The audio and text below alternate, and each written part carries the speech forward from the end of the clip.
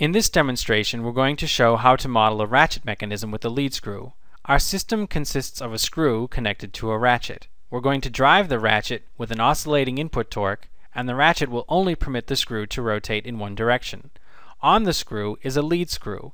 It will translate as the screw rotates, and the lead screw is acting against a mechanical load. We're going to model this system using SimDriveLine. When we're finished, the model will look like this, and we'll see during simulation that the screw only rotates in one direction, and that the lead screw cannot be back-driven by the mechanical load. I'll now switch over to the Simulink environment so you can see how this is done. SimDriveLine can be found beneath Simscape in the Simulink library browser. We'll open up a new Simulink model and build our mechanism here. The first thing that we'll need is a model of the ratchet.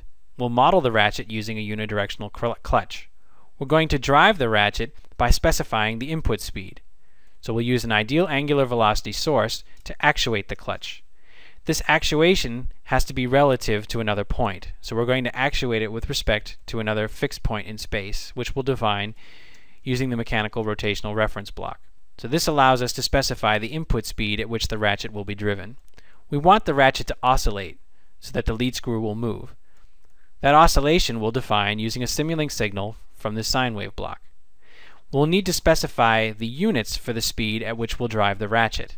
To specify the units, we'll use this converter block. The converter block allows us to specify the units of the signal. We'll connect that here and specify the units to be radians per second. The next component we'll need is to model the inertia of the screw. So we'll use an inertia block to do that.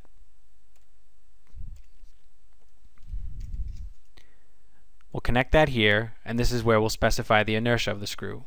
The next component in our mechanism is the lead screw. We'll go down to Gears, Rotational Translational, and bring in the lead screw model. If we double click on the lead screw, we can see what we can specify. We can add friction losses, so we'll specify constant efficiency. We could also have left it as an ideal lead screw. We can also specify viscous losses, and we'll set those to 250. The next thing we'll need to do is to specify the mass of the lead screw. We'll do that using this block. We'll bring this mass block into our diagram and connect it to the lead screw. The lead screw is going to act against a spring or a mechanical load. So as the lead screw moves, the spring will act to push against the lead screw, driving it in the other direction. The spring needs to act against something, so we'll have it act against a fixed point in space using this mechanical translational reference block. The mechanism has now been modeled. What we'll need to do is to use sensors and scopes so that we can view the results of the simulation during the simulation. So we'll use an ideal rotational motion sensor block in order to sense the rotation of the screw so we can see how fast it is rotating.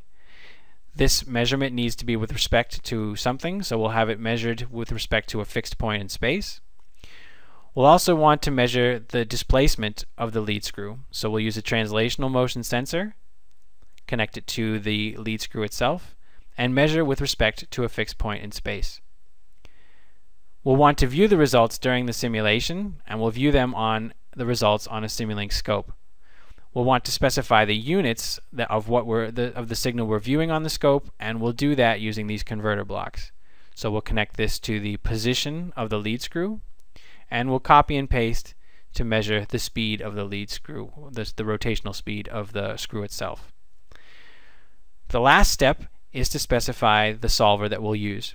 Because we're modeling a physical system, there is additional solver technology that we'll be using, and we will need access to different solver parameters. So we will use the solver configuration block to have access to those. And finally, we'll select the global solver for the simulation. Since it is a physical system, we'll use a full implicit solver. At this point, we can run the simulation. So we're going to set the simulation time to 50 seconds. We're going to open the two scopes and run the simulation. We can see that this is the velocity of the screw, and it only rotates in one direction, so our ratchet is doing what it is supposed to do.